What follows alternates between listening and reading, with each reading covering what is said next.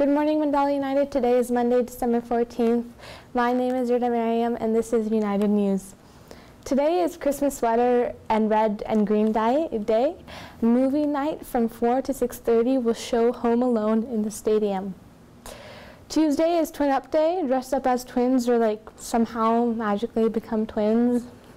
Mr. Weisgerber, Miss Bates, and Miss Ibbotson will be running Social 30-2 and Social 30-1 essay writing workshops in success time all week from January 6th to 9th.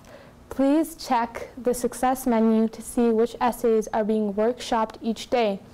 This is especially important if you are considering changing from 30-1 to 30-2, but will be a good review for all students writing diploma exams.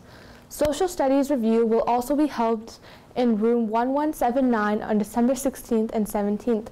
Celebrate your favorite team on Wednesday for Jersey Day. Finally, start celebrating your winter holiday early with Pajama Day on Thursday.